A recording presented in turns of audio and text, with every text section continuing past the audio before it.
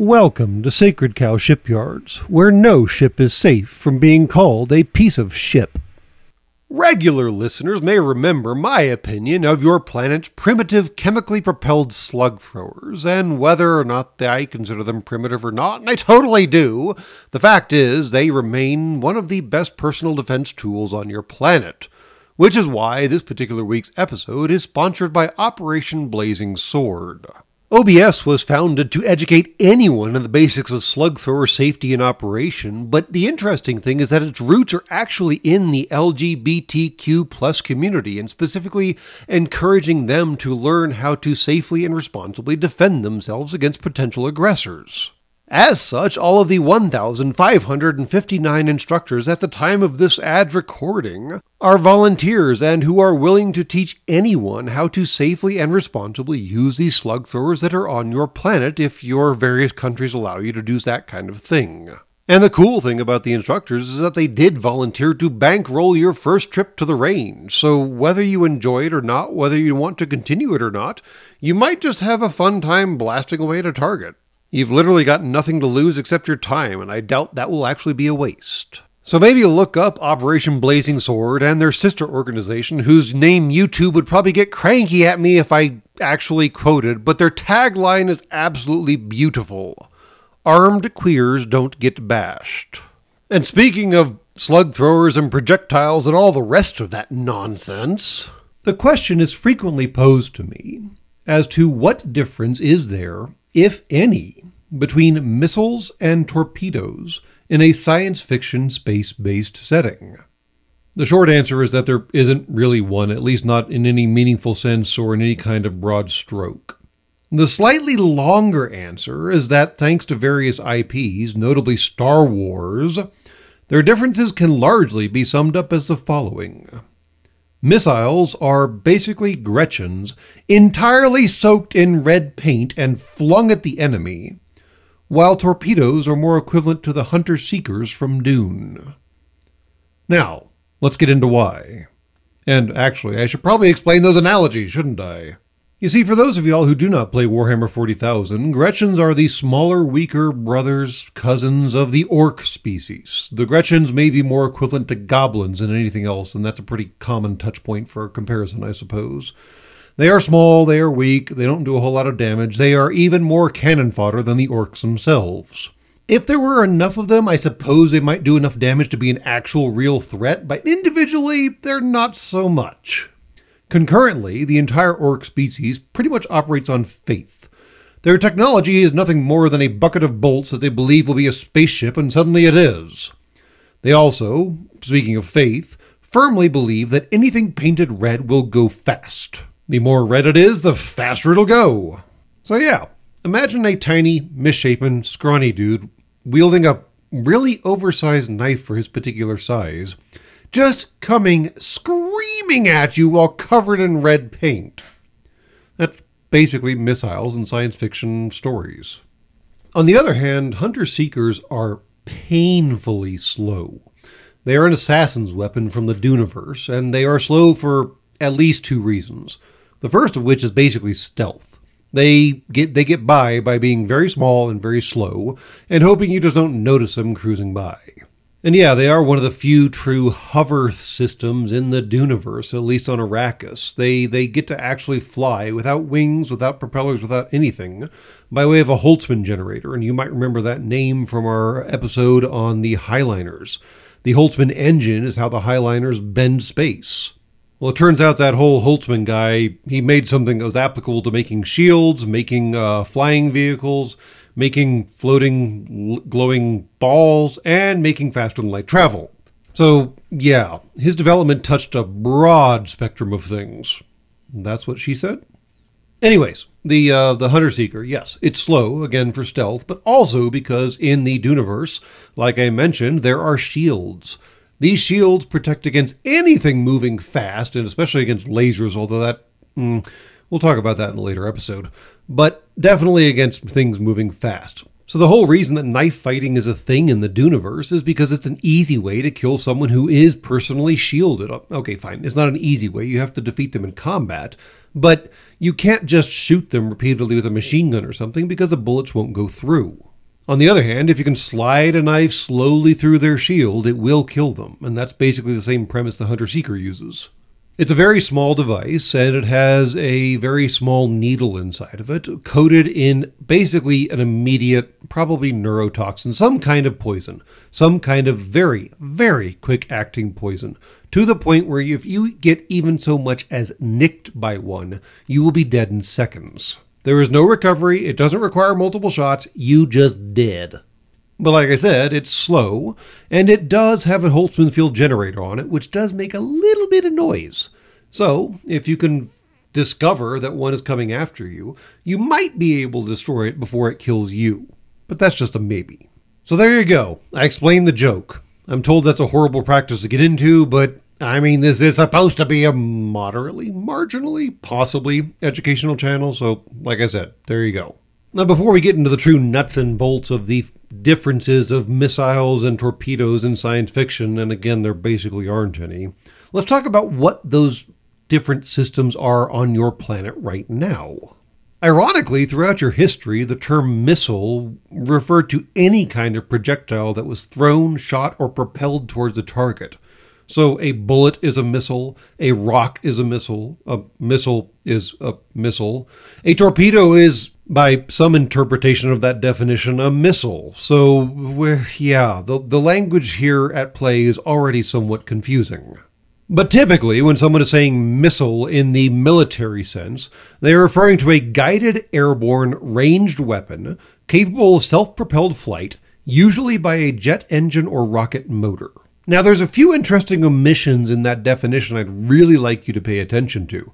For example, it does not specify that the weapon has to be explosive, or any kind of nuclear, explosive, fragmentary, any kind of warhead type thing.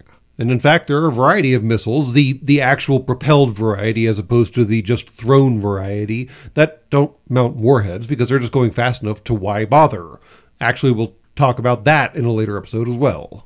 Secondly, it doesn't really specify what the missile is targeting or where it's coming from. It could be surface to surface, it could be surface to air, it could be air to air, it could be air to surface, or air to ground, I think is how they commonly refer to it. But that's where the modifiers come in. You've got SAMs, surface to air missiles. You've got SRBMs, short-range ballistic missiles. You've got intercontinental ballistic missiles, ICBMs. You've got all these other things. You've got HARMS, which is basically one of those acronyms you shoved into fitting because it technically stands for High-Speed Anti-Radiation Missile. Where did the S go? I have no idea. Also, as always, the rule of acronyms seems to apply. If someone says SAM missile, they're saying surface-to-air missile. Because, ATM machine is the thing, right? Now, one of the important distinctions between missiles and torpedoes is that they are airborne. Missiles are airborne. Now, another important distinction is, yes, rockets are a thing, but typically speaking, rockets are unguided. There are such a thing as guided rockets, but you do have to put that prefix in front of the term rocket. And at that point, there's not a lot differentiating them from missiles. So you might as well call them a missile. Undoubtedly, there's a whole pile of artillerymen and rocketmen in my audience that just bristled at that, but you know what? Get over it. Anyways, the upshot of all of this is missiles are typically light and typically fast. Now, for aircraft, they are almost certainly a one-hit kill. For ground targets, it's a little more complicated. For ships, it really depends on what kind of missile you're using. There are dedicated ship killers, and you can hit ships with other kind of missiles too. So it's all kind of complicated. Likewise, there are typically countermeasures against missiles that don't always involve shooting the missile down, and the missile itself may have countermeasures for those countermeasures. Its programming may accommodate such things as flares or chaff, and it may be able to make evasive maneuvers to avoid being shot down if you have the capabilities to do that. So, like I said, a bright red Gretchen coming screaming at you with a pistol or a small knife. Yeah, you don't want that. No matter how small he is, he's still going to fuck up your face. Now, on the other end of the spectrum, amusingly, the story isn't that different. So torpedoes, as you know them now, are underwater ranged weapons launched above or below the water surface that propel themselves towards a target and use an explosive warhead designed to detonate either in contact with the target or probably directly underneath it to break its keel. Okay, that's how you know them now. The problem is that's a basically 1900-ish reinterpretation of the term. Before 1900-ish, torpedoes were what you now know of as mines. Naval mines specifically. They were either contact explosives tethered to the bottom of the ocean floor, or they were what were called spar torpedoes. They were on a stick sticking out in front of a warship, and when the warship almost rammed another ship, the stick would hit first and set off the torpedo, and boom, the other ship would hopefully go away. So yes, when Rear Admiral David Farragut made his possibly apocryphal proclamation, "Damn the torpedoes, full speed ahead," he was actually referring to what you now know of as mines placed in and around the harbor of Mobile, Alabama. In fact, it was a pretty chunky minefield when you get right down to it. But now you have locomotive torpedoes, or automobile torpedoes, or automotive torpedoes, or fish torpedoes. See, that one you've heard before, because I'm sure you have watched Hunt for Red October, or Das Boot, or Crimson Tide, or of course the best documentary of the submarine force ever produced, and that of course is Down Periscope. And I'm pretty sure in all of those movies the phrase "fish in the water" is uttered at least once. That means someone somewhere in auditory range of the submarine has launched a torpedo and everyone needs to pucker up. Anyways, the very first self-propelled naval torpedo was designed by a gentleman by the name of Robert Whitehead. Although he designed it for the Austro-Hungarian monarchy out of what is now known as Croatia. So, bit of cross-pollination there, huh? And those first torpedoes were what were called straight runners surface skimmers. They went in a straight line as best as they could with currents and waves and whatever upsetting their paths, and they floated up to near the surface but just under the surface and basically stayed there until they ran into something. And yes, they were contact fused. They weren't anything complicated or exciting. Modern torpedoes, or rather your current torpedoes, on the other hand, well, that's a whole different story. For the Australians, Netherlanders, Canadians, Brazilians, and USAians in the audience, it was a fairly common saying that the Mark 48 AdCap torpedo was about as smart as an average Chihuahua. Now, I don't know a whole lot about dogs, but I'm guessing something that small can't be that smart. But still, it's a torpedo with a pretty big warhead that's probably about as angry as those little things seem to be, and almost as smart. This is not a good thing. And worse, the AdCap is technically 2-ish generations behind. Now they've got the Seabass. Charlie, Bravo, Alpha, Sierra, Sierra, although Seabass does actually sound pretty good. And those are apparently even more terrifying. But okay, anyways, the upshot is the Mark 48 can be wire guided. They can also just be cut off and left to their lonesomes and be told a target and go look for it on their own. And they are smart enough to not only go look for that specific target, because every ship has a different harmonic signature on their screw, and that's a separate topic, never mind, but they know the target and they can go find it like, an average dog can go find something. But they're also smart enough to wait to see if the target comes back. If they don't find the target within a certain time period, and that time period can vary, and maybe I'm just making all of this up, they'll just shut down and float for a bit, and wait at the same depth that they were at, and see if it comes back. And then once they do find their target, and they will find their target, they don't run into it. That's for chumps. Oh no, they use magnetic sensors along the torpedo's length to come up underneath the target, blow up, make a massive cavitation underneath that target, and snap its keel like it was fucking dry spaghetti. I'm not going to say that modern torpedoes are a one-shot kill on modern carriers. They will certainly get the carrier's attention, but it might be able to limp away. Anything smaller than the carrier, though, is cooked. And it doesn't help that a whole pile of ships don't even have the equipment necessary to detect a torpedo incoming. Like, say, the entire amphibious fleet of the United States Navy does not really have sonar. Now, technically, they're supposed to be out there with destroyers and cruisers who do have sonar, but literally the whole point of submarines is to sneak up on things and kill them when they're not expecting it. We talked about this in a previous episode. The whole why there were Q ships thing, right? But anyways, despite being basically a one-hit kill on almost anything, they were pretty slow in comparison to missiles, at least. In comparison to everything else in the world, I mean, okay, Mark 48 ad caps weigh about 3,700 pounds, give or take. That's 1,700 kilograms in that other metric system. For clarification, that is more than a 4-door Honda Civic weighs. And part of that weight is a 650-pound or 290-ish kilogram warhead. Also, there was a butt-ton of auto fuel on board this thing. Not only auto fuel, but auto fuel 2. And we'll talk about that later, but basically it's a self-oxidizing fuel. You don't want that. And that's counted as part of its explosive payload because it's a self-oxidizing fuel. I shouldn't have to explain that. All right, we've got this heavier than a Honda Civic thing that can pull, I don't know, a max speed of about 55 knots. Oh yeah, that's not too bad, right? Oh no, that's actually 63 miles an hour or 102 kilometers an hour through the fucking water. Your Civic only has to worry about going through the air. The torpedo's plowing through water at 63 miles an hour. That's not terrifying at all. And also, there's basically no surface ship that can outrun that, which is kind of the point. And there's definitely no submarine that can outrun that. So again, kind of the point. Now, again, there are countermeasures you can use against torpedoes, and in fact, one of the countermeasures that submarines specifically, and surface ships to a very limited extent, can employ, is shooting back at the torpedo. If you get that fish in the water signal fast enough, and you already have a torpedo lined up, hopefully in a tube, you can tell it to go find that other torpedo and kill it.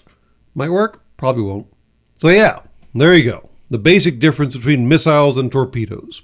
Amusingly, missiles differentiate themselves from rockets by way of guidance, whereas torpedoes used to be unguided and now are guided, and no one ever changed the term. But either way, in comparison, torpedoes tend to be low, slow, heavy, and big boom, whereas missiles tend to be fast, nimble, and light. In terms of both overall weight and in terms of throw weight, how much damage they can possibly do. Now, again, like I said, they are intended for different targets, but this still carries over into the science fiction universe. And I'll still go back to Star Wars because it conveniently has both concussion missiles and proton torpedoes. Concussion missiles are largely meant for deployment against other star fighters, not capital ships. I mean, they can do damage against capital ships, but they're really best suited for fighters, because fighters tend to be fast and nimble themselves, and the concussion missiles can chase them down. Whereas proton torpedoes, almost every fighter except possibly a Y-wing can get inside of its turn radius and break lock. On the other hand, against capital ships, proton torpedoes are perfect. You can knock off turrets, you can knock off other warhead launchers, you can knock off whatever you want. Those things just bury right through the shields and do all kinds of damage because they're torpedoes. On the other hand, if the capital ship or its fighters are quick on the bubble, they can shoot the torpedoes down. It's actually not that hard in most of the games. And then on the other hand, there are universes like Expanse, where they use the term missile and the term torpedo pretty much interchangeably, which is my larger point. In space, there would be no functional difference between a missile and a torpedo. I mean, yeah, one might be heavier and slower and bigger and boomier and so on and so forth, and the other might be faster and nimbler and less concerning. But they're still basically the same vehicle doing basically the same job, just with different payloads and different engine loadouts. Same basic premise, though. So if you want to call them missiles, call them missiles. If you want to call them torpedoes, call them torpedoes. If you want to use the delineation of one is light and fast and the other is slow and heavy, do that. It doesn't really matter, honestly. And if you want to make it really fun, instead of a torpedo that drops MIRVs on its way to the target, that is, well, multiple independently targeted re-entry vehicles, and I suppose if the vehicles are not going through re-entry, MIRV would be a bad term, but still, instead, if you don't want the torpedo just to dump dumb warheads at the target in kind of like a flying claymore kind of maneuver, have a torpedo that launches missiles. Because, yo, dog, I heard you like torpedoes, so I put missiles in your torpedo so you could missile while you torpedoed. And that's all from Sacred Cow Shipyards. Please be advised that any ship left on the docks for more than 24 hours will be compressed to a cube at the owner's expense. Have a nice day.